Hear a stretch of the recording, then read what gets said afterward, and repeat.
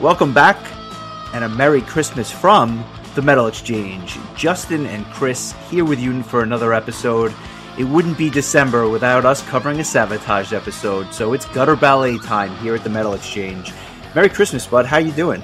Merry Christmas. 6 o'clock on a Christmas morning, this episode dropped, and what better album than Gutter Ballet by Savatage? Clearly, I didn't plan this as well as I could have in retrospect, but still works. Close enough, I guess. So. Just a little peek behind the curtain. We are obviously recording this in advance, so it is not actually Christmas. But for those, or for most of you who are not members of our Patreon account, you are not getting this early. So it is Christmas morning for the vast majority of you.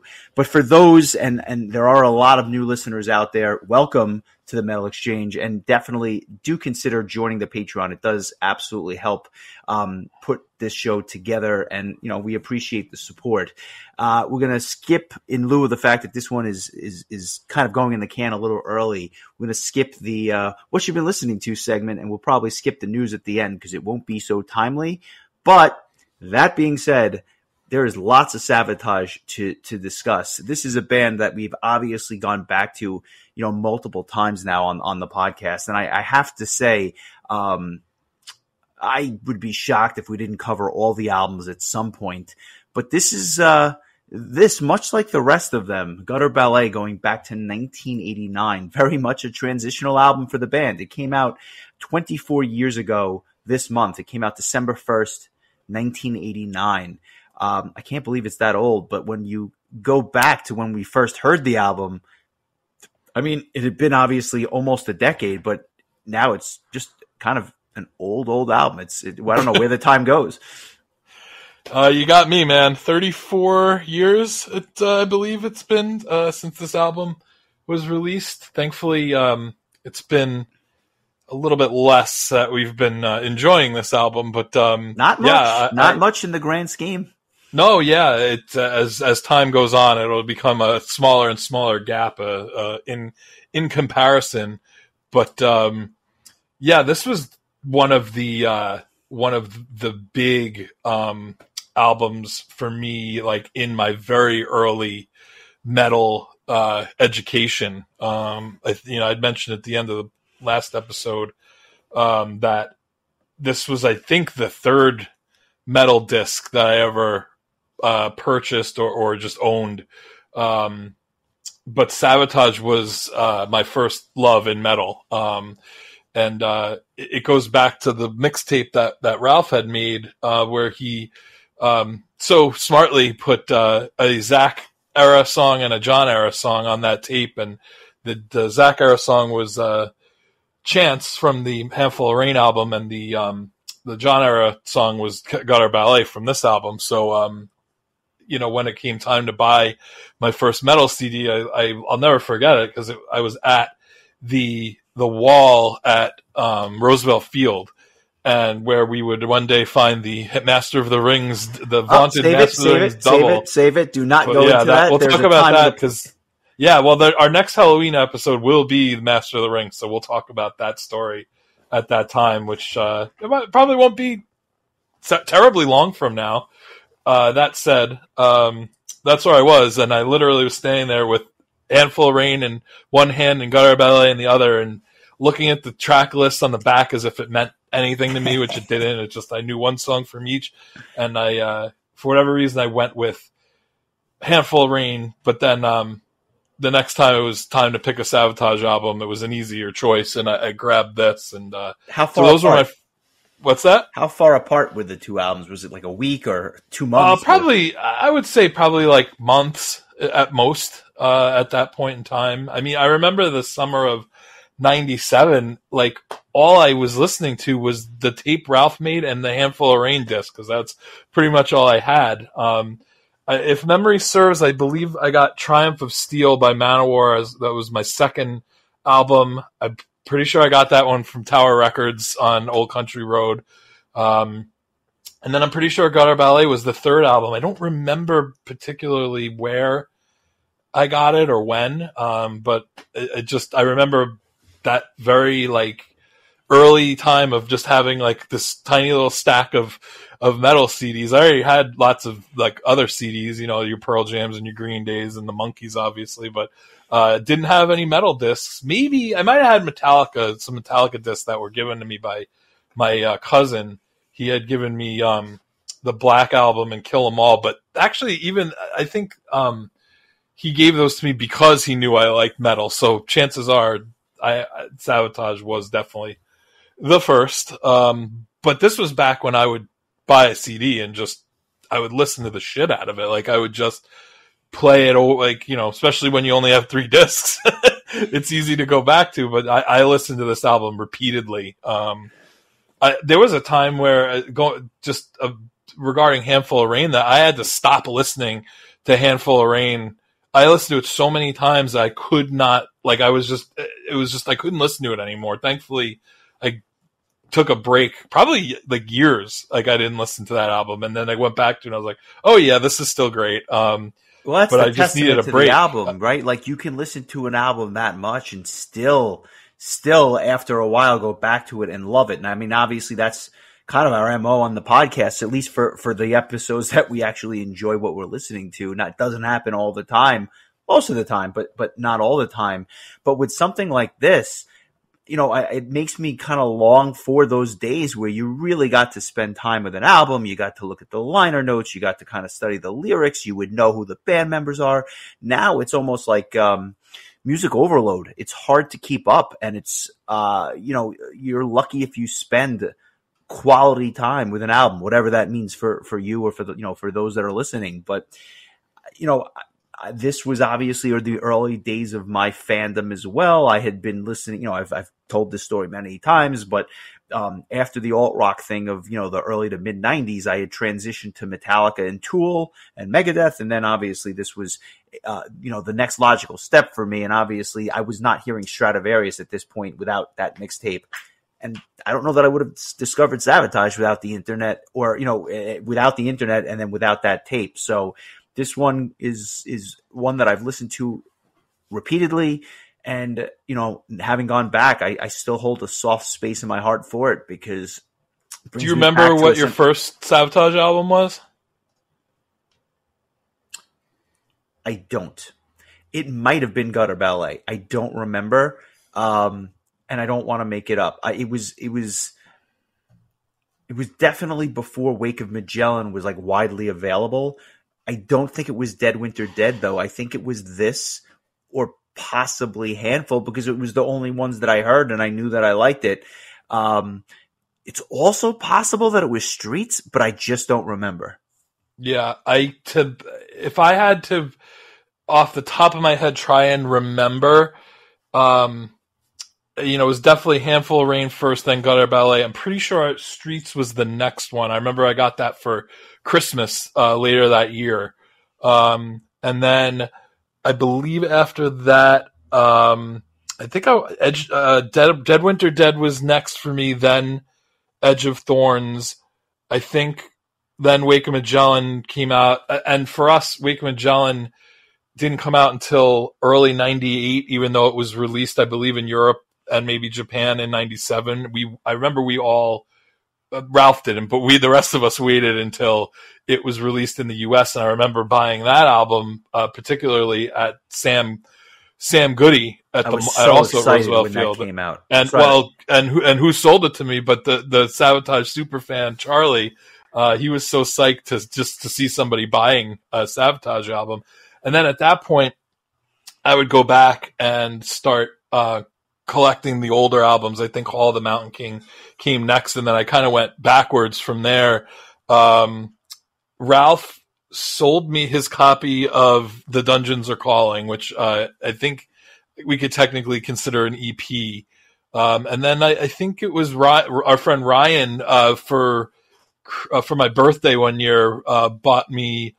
I want to say it was either Sirens or Power of the Night. It was like the last Savatage album I didn't have, and he was the one who completed my collection. And then I got Poets and Madmen when it was released. But that's kind of my recollection of my history of Savatage albums, but it was very much out of order. Yeah, I mean, obviously it's just kind of the timing and whatnot and when you got into them and what was available at the time.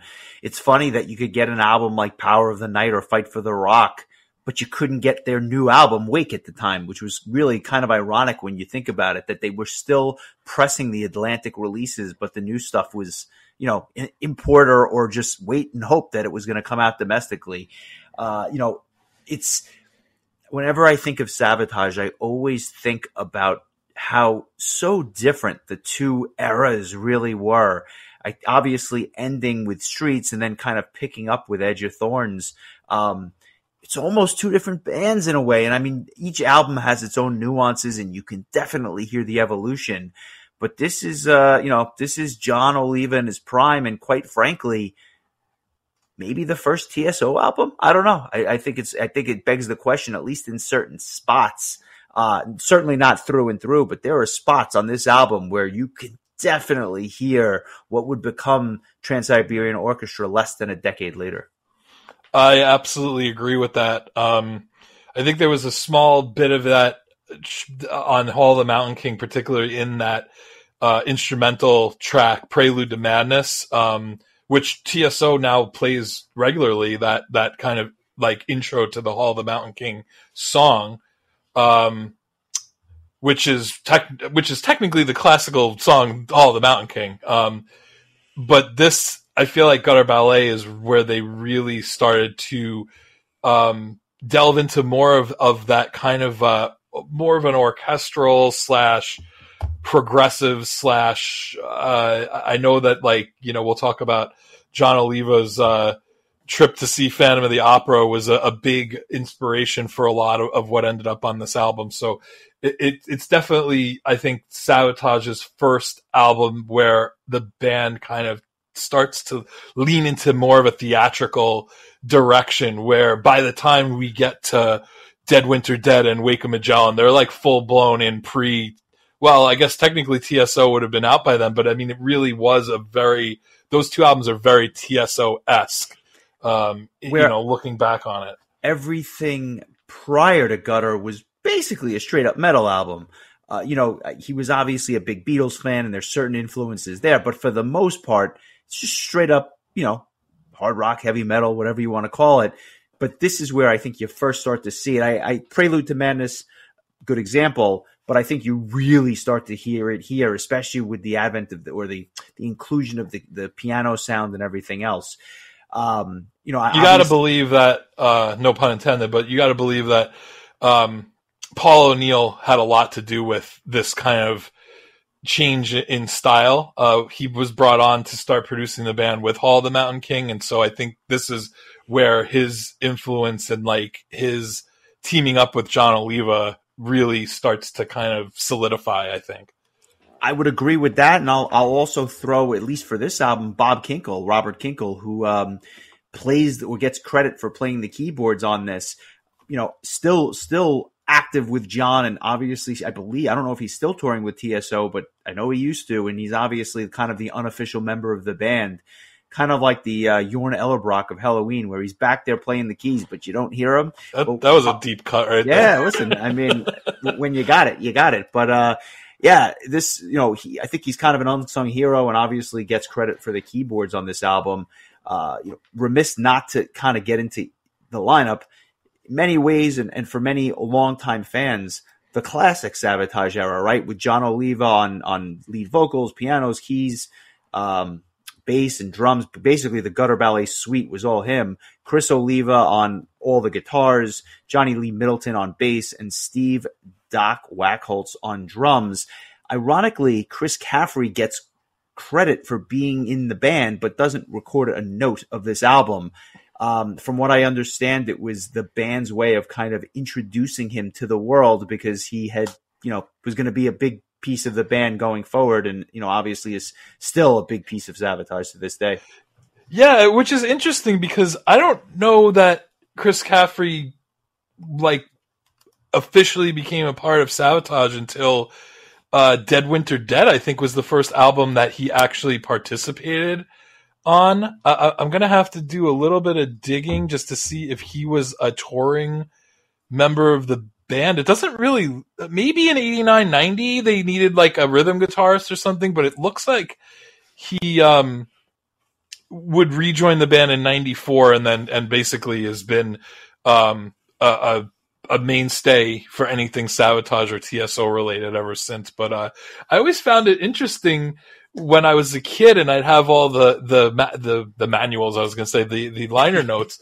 And I'd be like, well, Chris Caffery was on Gutter Ballet, but then he disappears for a while and then he's back on Dead When They're Dead.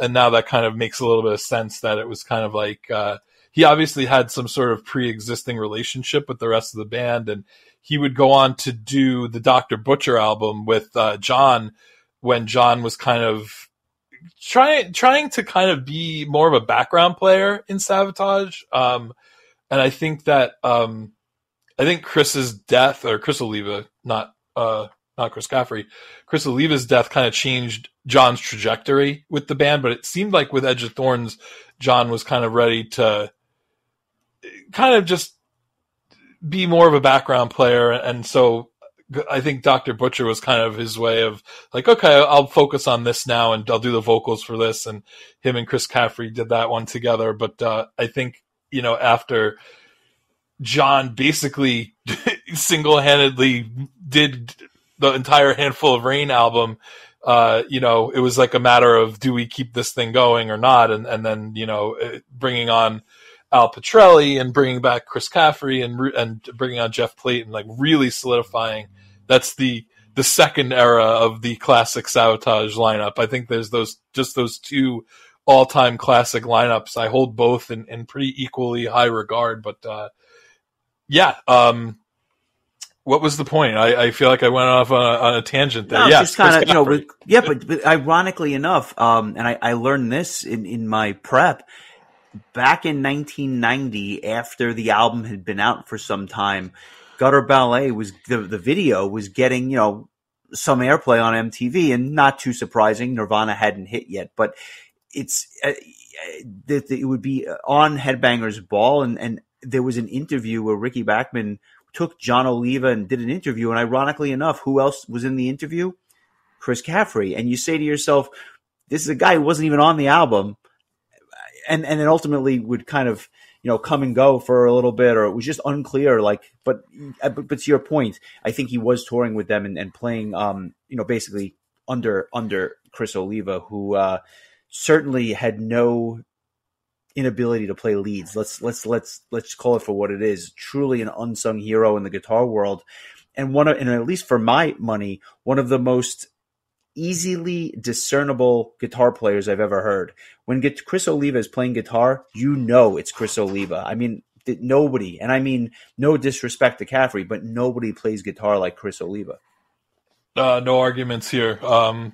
So I'm actually kind of looking. I found some info about Caffery actually did tour, did do the Gutter Ballet tour despite not playing a note on the album, but quit at the end of the tour to form the band Witch Doctor with his brother Phil on drums, Hal Patino of King Diamond on bass, and future TSO West member Doug Kistner on keyboards. It says the band played all over America. However, the brothers were not clicking musically and the band disbanded. Caffery was contacted to perform on Savage's Streets tour, but that didn't end up panning out.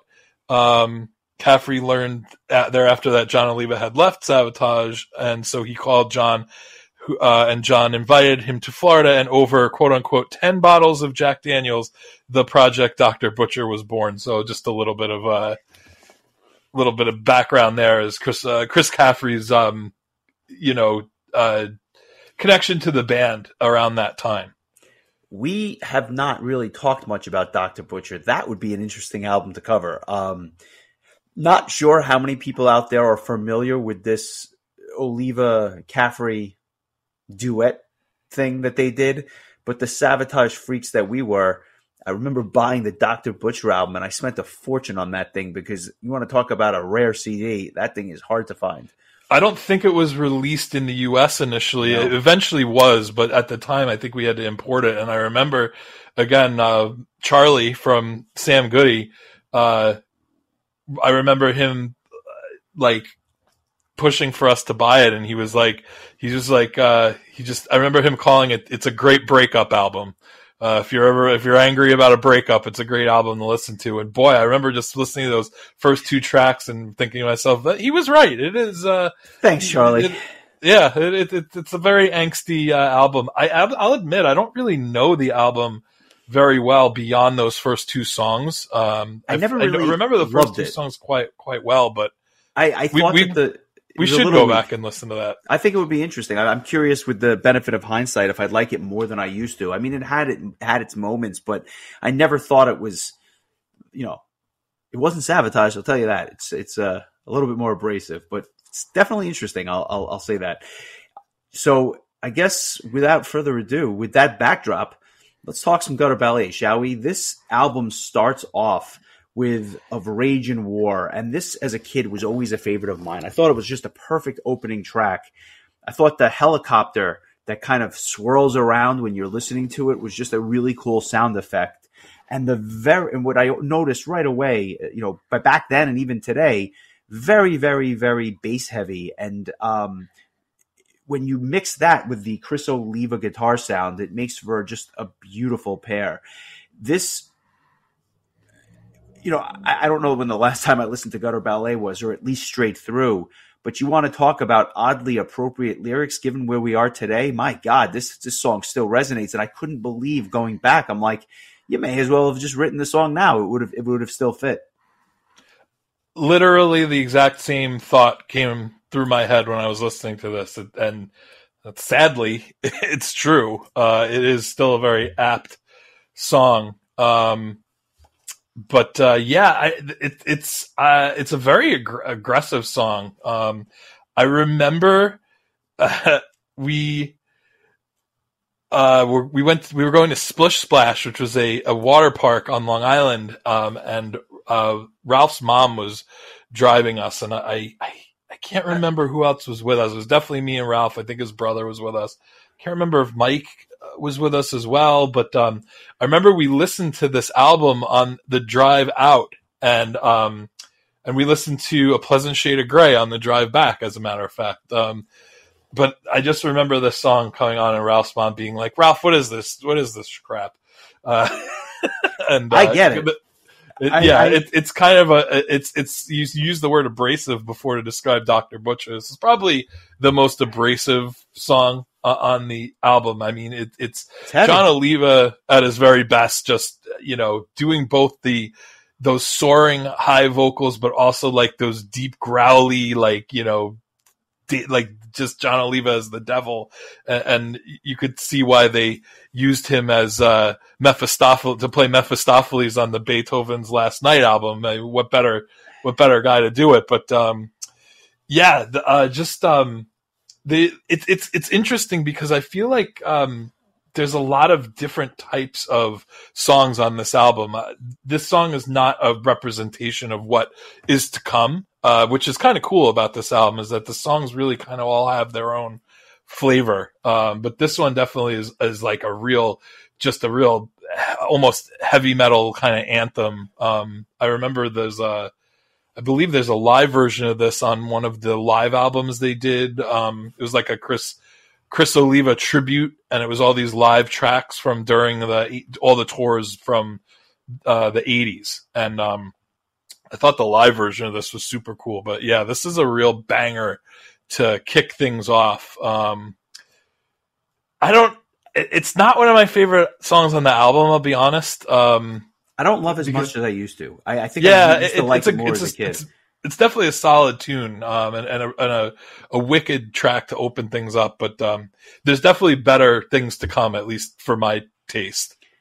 Yeah, it definitely is a great opener, but I think the verses are the verses are great. The chorus is a little meh, and so I think that because the chorus doesn't have the hooks that some of the other songs do, it pales in comparison. I mean, like you go from Of Rage and War, which is this banger of a tune, into one of their most iconic, if not arguably their most iconic song in Gutter Ballet. One could argue that if you just take their discography as a whole, Gutter Ballet is probably the best song that they had penned up to this point in their career. Not including some of the stuff that might come after it on this album, but if you just play every song in order, this might be the best song that they had done to this point. And the keys, had to be a bit jarring for fans of the band because they probably were not used to this kind of music coming from Savatage. And it begs the question, why can't John Oliva play this song live? He does, but he fucks it up every single time, and I'm not sure. It's like an ongoing joke. I'll ask you this. Well, I'll save it for the end. Obviously, an amazing keyboard intro. I think Doc Wacholtz's drumming on this is just superb, really heavy, and just one of some infectiously catchy verses with a powerful chorus. Like this is Savatage at its finest. And I guess I'll ask you, is this the first TSO song? Like truly the first TSO song? It might be. There's a few more on this album too that I think really fit that mold. But yeah, if we're going chronologically, then yeah, it might be. If not Prelude to Madness from Hall of the Mountain King, this is the first TSO song with lyrics. I would argue it's one of the finest songs the band ever recorded, not just up until this point, but ever. No doubt. It's just one of those songs where I never, ever, ever get tired of hearing it. And when I hear it, it makes me really happy. And when John Oliva's Pain played this, when they headlined Prague Power, they had played all of Streets, but there was also some songs they played before and after. I want to say Gutter Ballet might have been actually before. You could not have taken the smile off my face. It made me so happy. I think this is one of the greatest metal songs ever written. It's one of my favorite songs of all time. It's my song of the week. And as much as I could have chosen something else just to be different, I feel like it would be cheating on this song that I've loved so much for so long. I get it. So I just no surprise here if you knew me, but yeah, this is definitely my song of the week, and it's arguably my favorite Savatage song ever. So let's give it a short listen, and we'll come back, and I'm looking forward to finding out what your song of the week is. Balanced on their nights, little parts of life, such a strange reality. Kill the unicorn, just to have its horn. Soon he's just a fantasy.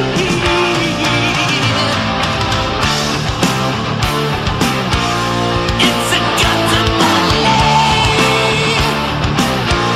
just a murderous rain. Still the orchestra plays on a dark and lonely night to a distant fading light.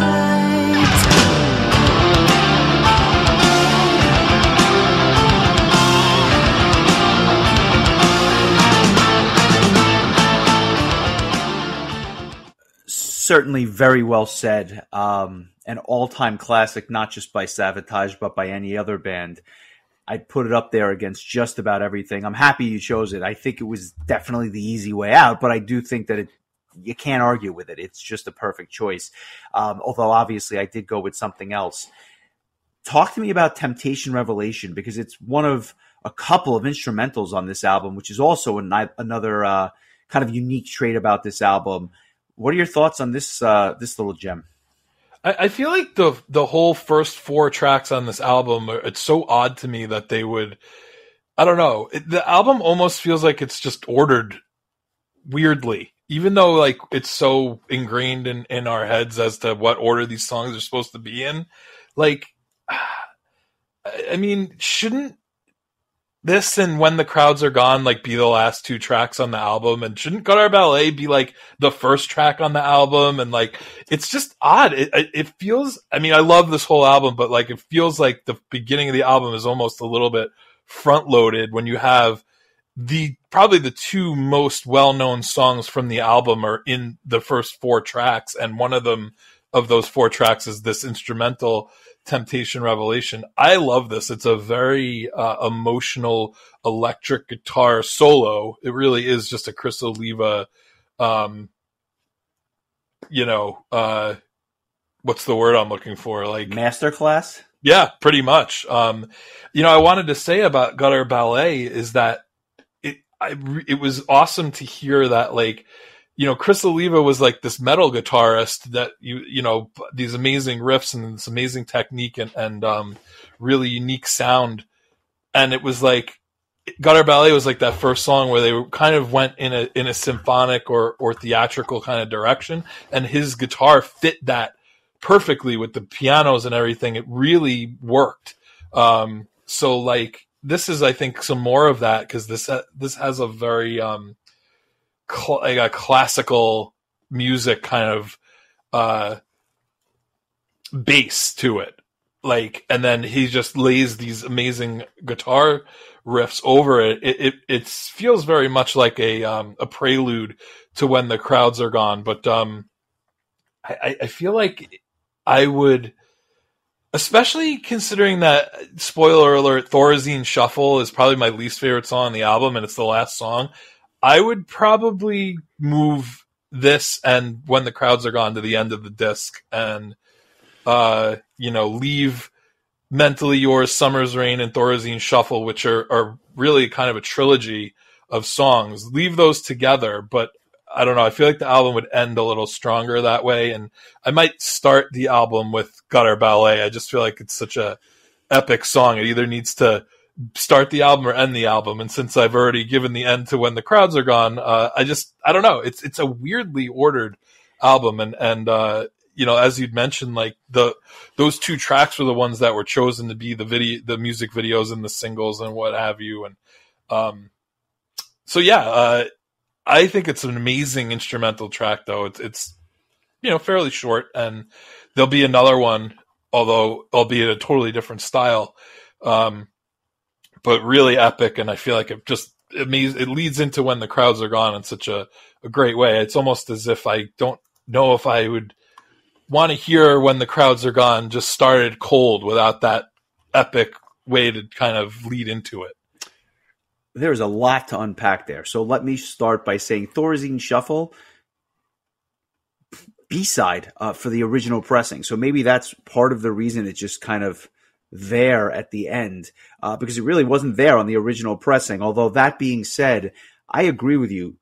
Lumping Temptation Revelation and When the Crowds Are Gone, absolutely necessary, and easily could have ended the disc and probably would have finished it stronger. But then if you bury these 2 tracks, they may get lost a little bit to people with short attention spans. Temptation Revelation is just a beautiful, beautiful tune, and I really do love the marriage between the guitar and the keyboards. It's almost like Chris Oliva is singing to you, but he's using his guitar to do it, which is a really an approach that I've always loved. And then all of a sudden, at about a minute and a half into this short song, it just gets really dark and symphonic and almost like a movie score feel to it, which is kind of cool. And then it's like, and you took the word right out of my mouth when you said a prelude, because that's what it is in many ways, a prelude to When the Crowds Are Gone. And that is the first true ballad on this disc.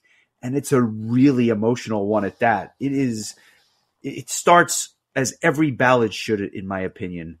John Oliva and a piano. That's all you need, right? And then all of a sudden the band joins in for what can only be described as like the perfect chorus that immediately gets stuck in your head. And I just remember thinking to myself, like, nothing sounded like this in 1989. And I mean nothing.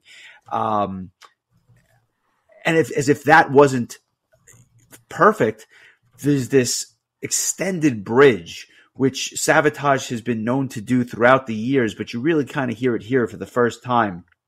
Magical, magical lyrics. And even the piano outro is just something to behold.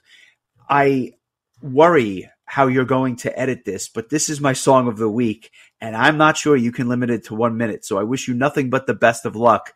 But let's give it a listen now, and then we'll come back and hear your thoughts. My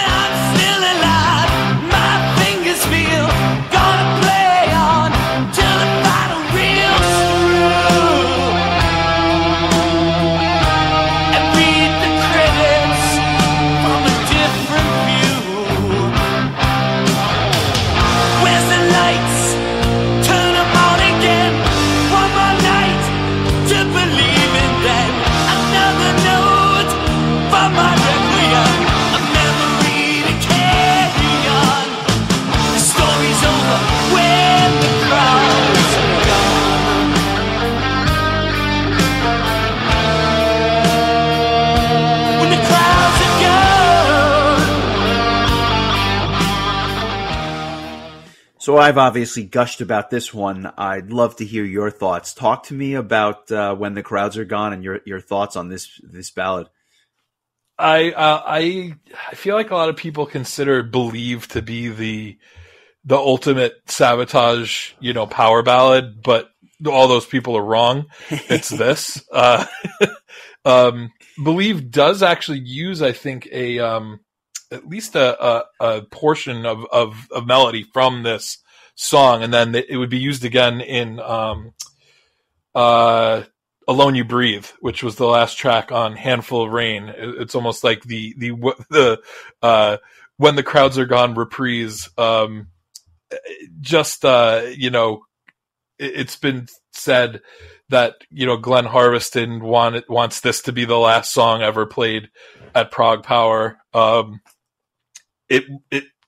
If nothing else, it might go down as the last song John Oliva will sing at Prague Power, depending on how things shake out in the future. Because when he played his Streets album, or the John Oliva's Pain did the Streets album, they ended the show with Temptation Revelation and When the Crowds Are Gone. Not to be left out, Hall the Mountain King preceded that, with the John, the lead singer from Need, coming out on stage and joining the fray, which was cool. And then before Streets, I had mentioned Gutter Ballet. They also played Of Rage and War and Mentally Yours. So a lot of Gutter Ballet was represented that night, in spite of it being, Streets night. But yeah, I absolutely adore this song. It's such an emotional song. John just sings the hell out of it.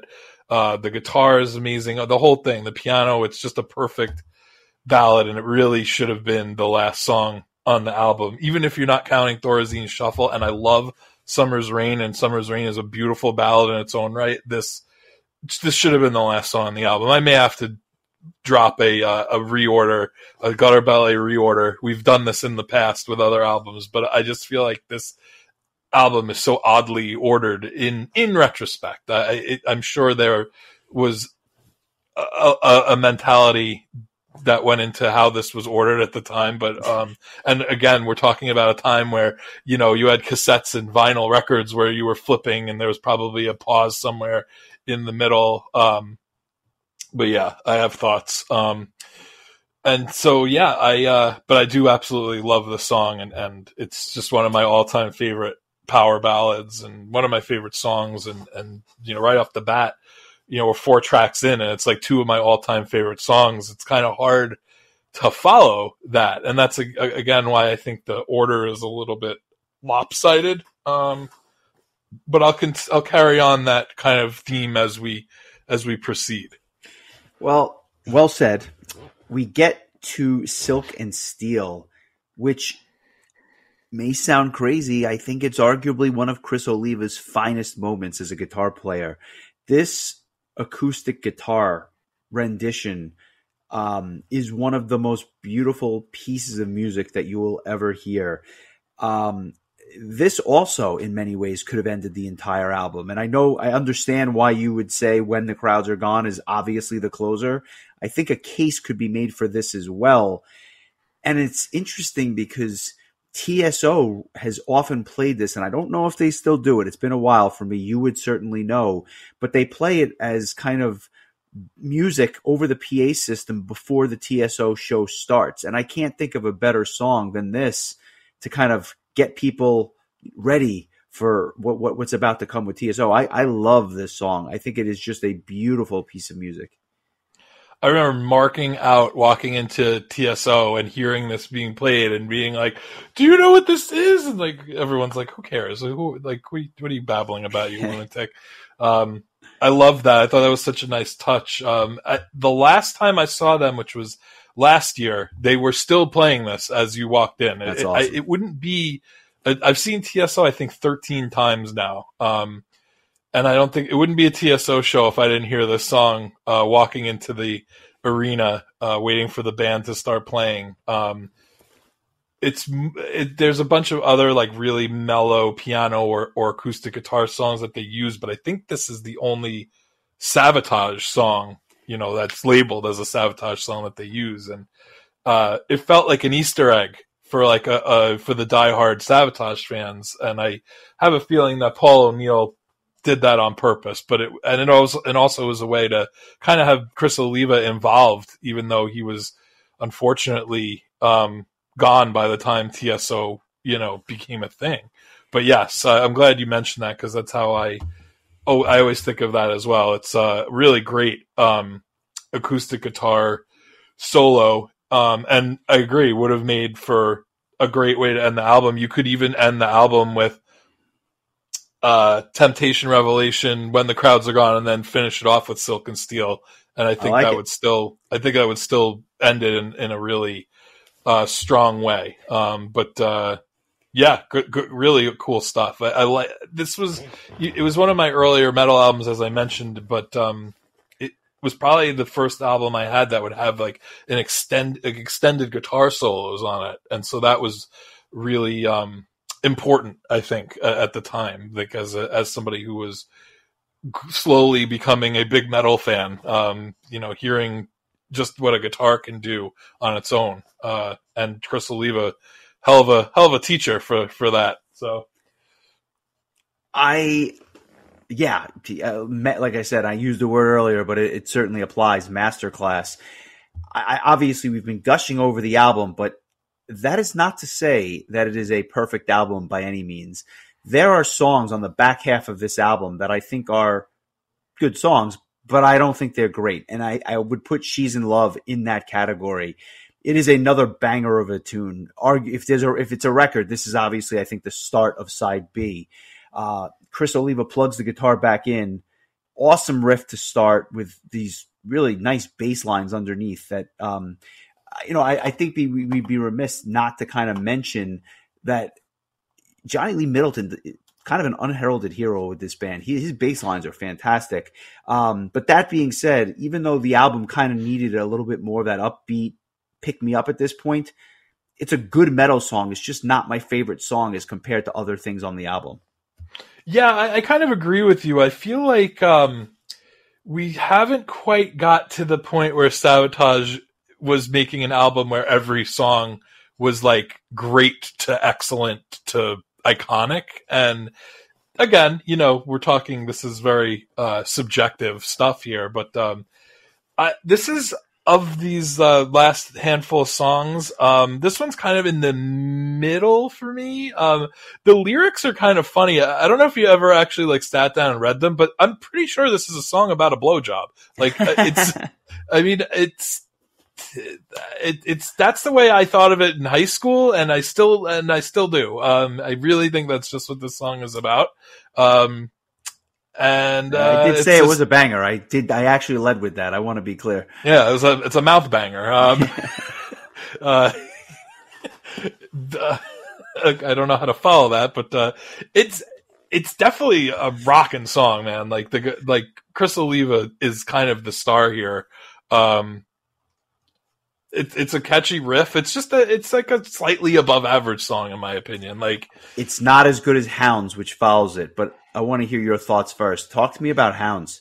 Yeah, so this is, I think, another kind of prelude to TSO in a lot of ways, because it has more of a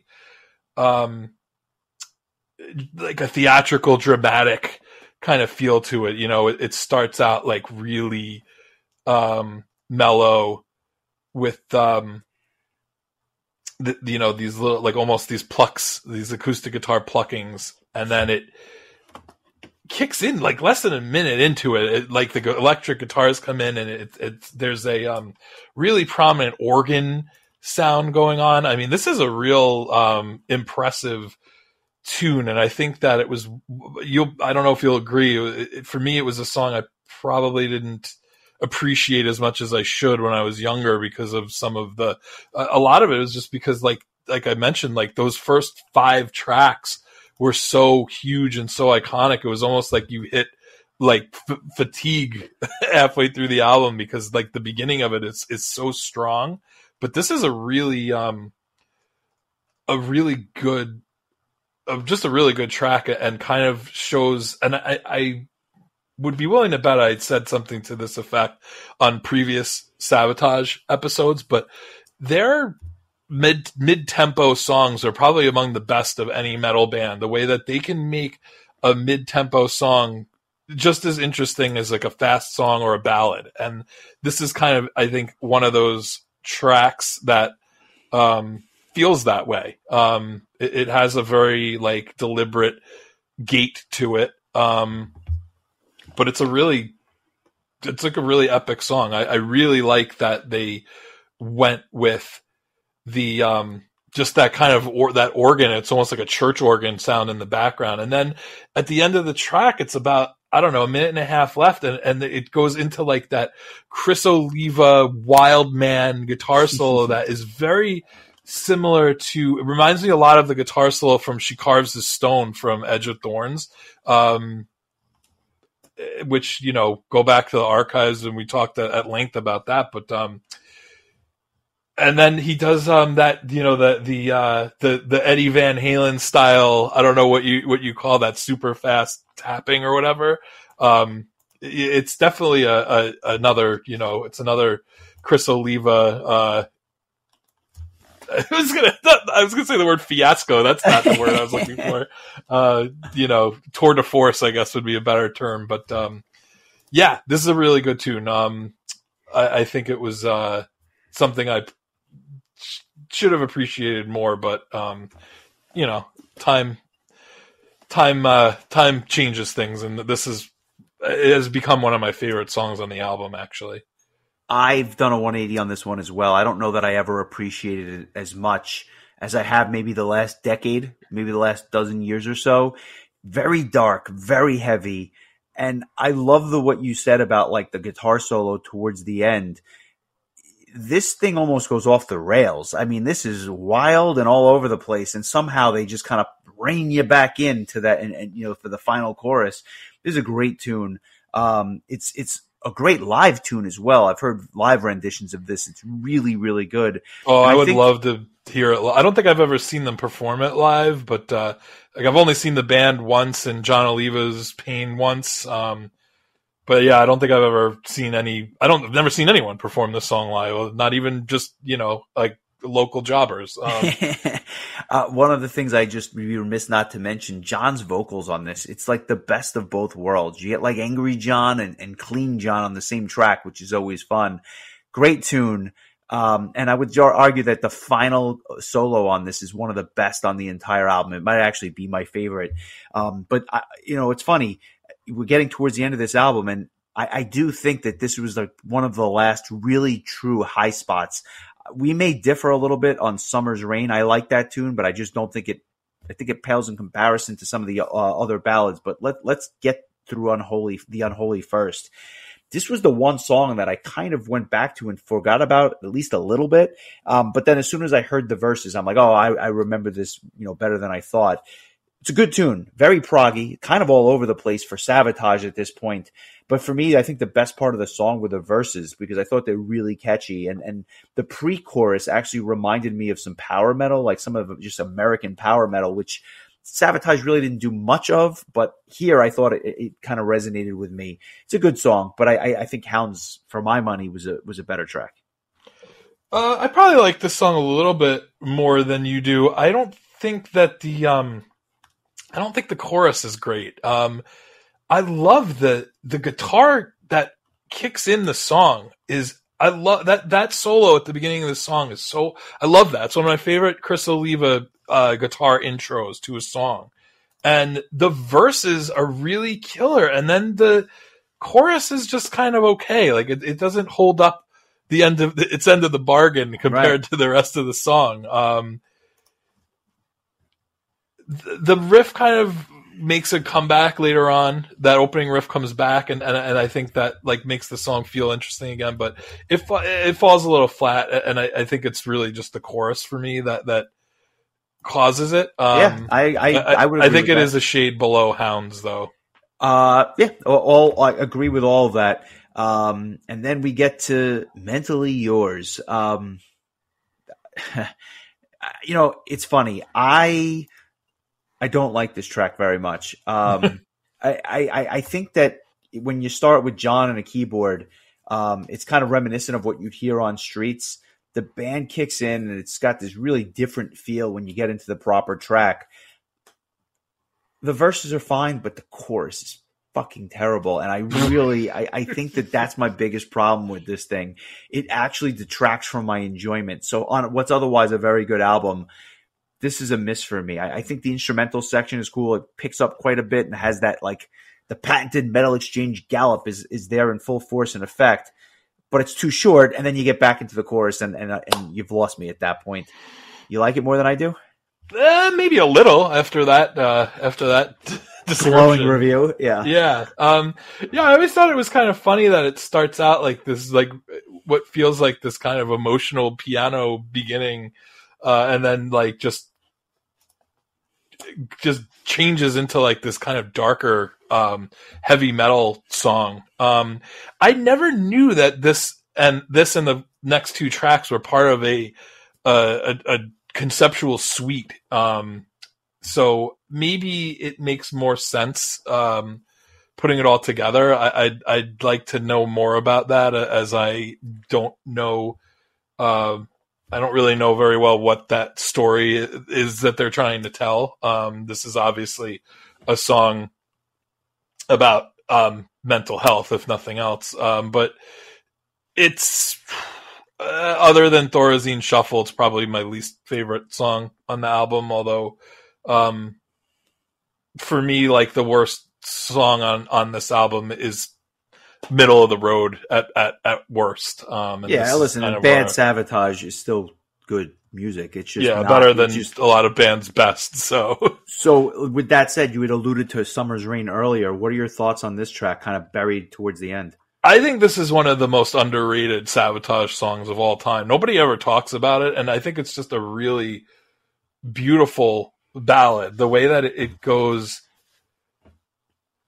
like, it kind of goes back and forth from being like really soft and mellow to like heavy, and Savatage would do lots of songs like this going forward, but this is really nice in the fact that like it's a power ballad, but I feel like it's done in a very different way than When the Crowds Are Gone, so that it actually has its own identity to it, and it doesn't feel like they're just churning out another version of When the Crowds Are Gone. I still think When the Crowds Are Gone is a slightly better song overall, but this is a really strong song. And I've talked about it in the past how I think Savatage were the masters of the power ballad. Nobody, in my opinion, does it better. And there's two of the best right on this album. Summer's Rain is one of them.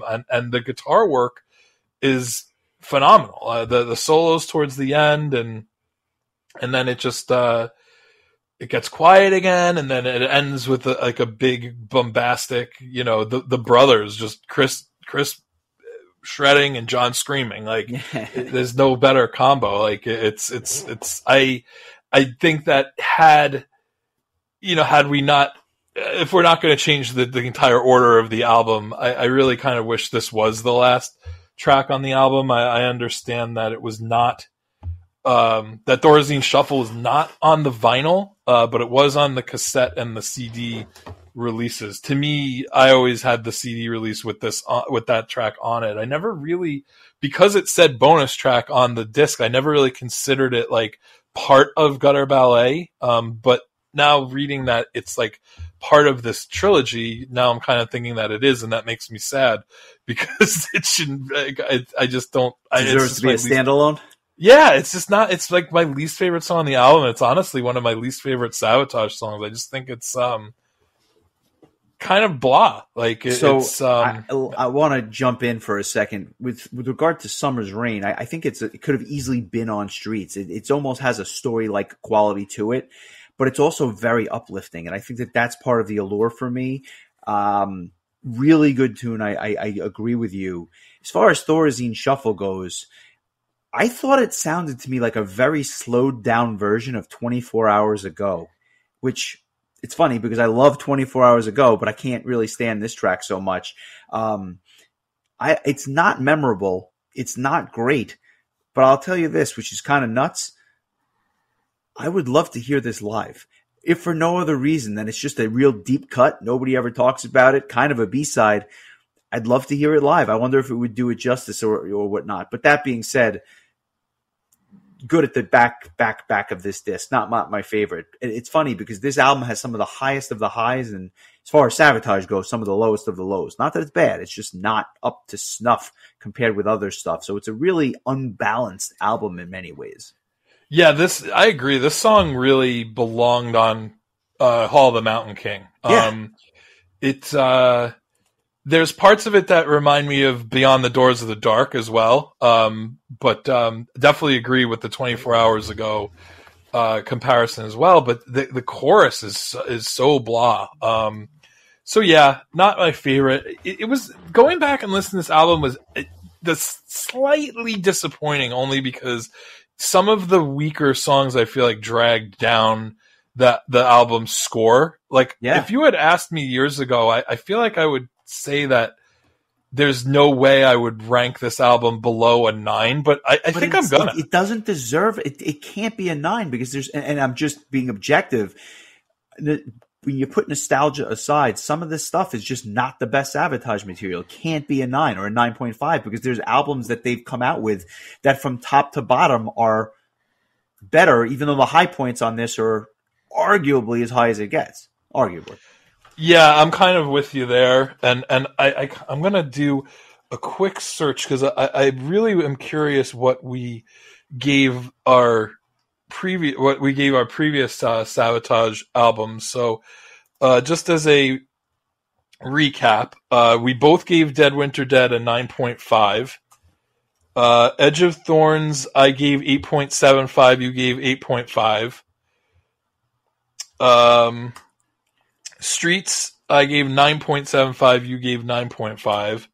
And so now that leaves us at Gutter Ballet. And I don't know, to me, it's definitely not as high for me as Dead Winter Dead or Streets. That's for very sure. It might be a little bit more on par with Edge of Thorns. Although, I don't know, I feel like if I had to choose which one to listen to, it's hard. I feel like the highs are higher on Gutter Ballet, but I feel like Edge of Thorns is a more consistent album. So I think I'm going to give it the same score I gave Edge of Thorns and give it an 8.75. I think that's where I'm at on this. I think it's about the same as Edge of Thorns as well, because Edge of Thorns has a couple of tracks that I don't think are perfect, but then there's other things that are just all-time highlights. It's a notch below, though. I'm at an 8.25 on this. It's probably my least favorite of the 4 we've done to date, but certainly a very, very good album. I mean, that's a very high score. It's just there's some dead weight on here, and I can't give a super high score to an album where there's songs that are merely good or passable.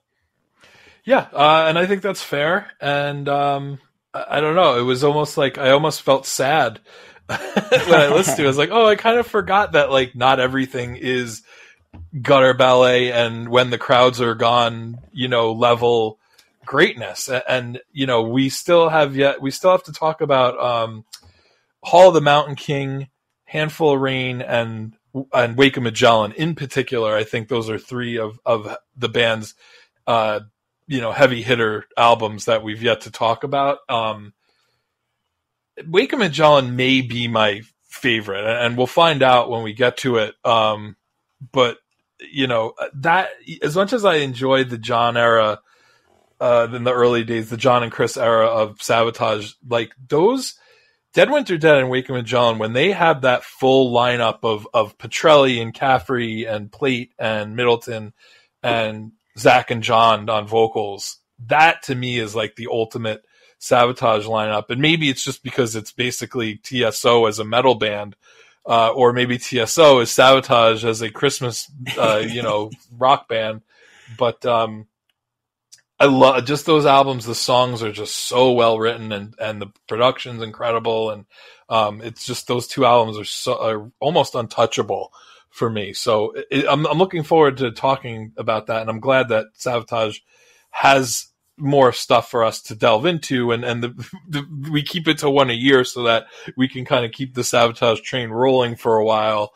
But these episodes are I look forward to all year to talking about this band, because they were like my first love in metal, and I still consider them like one of my all-time favorite bands. It's just crazy to think that like we've gone 20 plus years now without anything new from them. Like all this time we've been getting new Halloween stuff and other bands that just have been churning out stuff, and to think about like what would have been like 23 years of Savatage releases. I mean, I guess we do have John Oliva's Pain albums and Circle to Circle albums, but to me it just it's not the same. So yeah, it's always a joy talking about this band, and it's really interesting after all these years to start like ranking these albums that were like a really important part of my upbringing in metal. So, but I think both of our scores are pretty fair in this case. My score is probably weighted a little bit higher based on my love of the band and how much I adore the songs on this album that I really like, which are Summer's Rain and When the Crowds Are Gone and Gutter Ballet, and the two instrumental tracks. And even like the songs that I don't like as much are still pretty good tunes. So, are you trying to convince yourself as to why you gave it the score you did? Because no, I'm just defending myself in case anybody disagrees. I'm expecting to get shit for ranking it too low, honestly. So I'm curious to see, what gets said. So I'm just trying to solidify my opinion, in case anybody asks. I don't have to repeat it, but, that's how I feel about it. Well, always fun doing Savatage. I look forward to next year, and, kind of hard to keep picking albums just because I don't know which. I mean, I think there's something to be said for discussing all of them. And needless to say, here's a little spoiler. If they ever come out with a new album, we'll definitely be covering that in long form, and we may have to advance it because I'll be listening to that nonstop for. Oh, well, we did it for Halloween, and we'll do it for Savatage. There you go. So that brings us to next week, and it is the start of a new year. Next year. Yeah, next week, next year. It's the start of a new year, and it's the first Monday of the month. So we are going to do an album by request, as we always do for our Patreon members, the first Monday of a month. We're going to cover a band that we are long overdue in covering. We are nearly 200 episodes now, and we have not touched this band, which it's criminal in many ways. The band, you might say we were breaking the law. You could say that. You could say that. The band, after that intro, obviously Judas Priest, but the album is Turbo. It came out March of 1986, and it is a very different Judas Priest album, and I think it's going to make for a very interesting conversation. It's our first request made for by a bird. Yeah. The metal pigeon, Sean, our friend from the MSR cast, requested this, and to be honest with you, like, I don't know that I've ever sat down and listened to a Judas Priest album start to finish. So I'm excited to delve into this. I was always more of an Iron Maiden guy, and not because I dislike Judas Priest. It was just one of those things where it was like you look and see that discography, and you just throw your hands up in the air and be like, oh, like I just am not going to be able to figure out where to even start. So we'll let somebody else decide where I'm going to start in this case. Well, I will just say one other thing before we go. Just from a review that I read online, this is their worst yet most interesting album. Not my words, somebody else's. I'll let you draw your own conclusions. I mean, sometimes bands' worst albums are their most interesting albums. I'm looking at you, Falling Into Infinity. And they certainly make for the most interesting discussions. So I'm excited. Maybe this is not the right album for me to start my Judas Priest voyage on, but I think you're gonna like it. That's the thing, because you have no basis for comparison. So I actually think you're going to like it. But to be continued after the new year, and shortly thereafter, we will be giving our top 50 episode, which we look forward to all year long. So thanks again for everyone's support. Give us a like and a follow if you like what you hear. Certainly consider joining our Patreon. The information for that can be found below. And join the chat. Come over to Metal Exchanges, the official Facebook group of the Metal Exchange podcast. We would love to hear your thoughts on this episode and everything else going on in the world of metal. So happy New Year, Merry Christmas, and I will talk to you on the flip side. Yeah, and to all of our new listeners, the Nevermore week really brought a lot of new ears to the Metal Exchange. Welcome. Thanks for sticking with us. If you're listening to this, clearly you did stick with us, and we appreciate it. And it's been a hell of a year. But we'll talk more about the year in review in a couple of weeks. I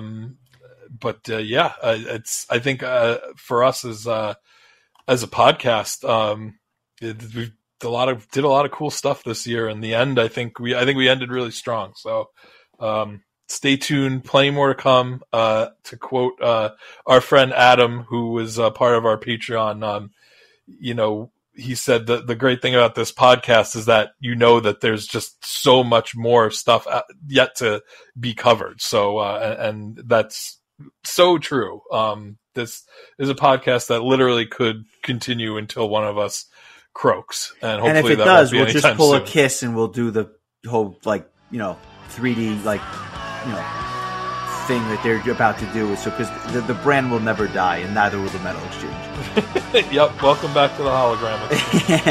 Enjoy the week, my friend. I'll talk to you soon. Merry Christmas.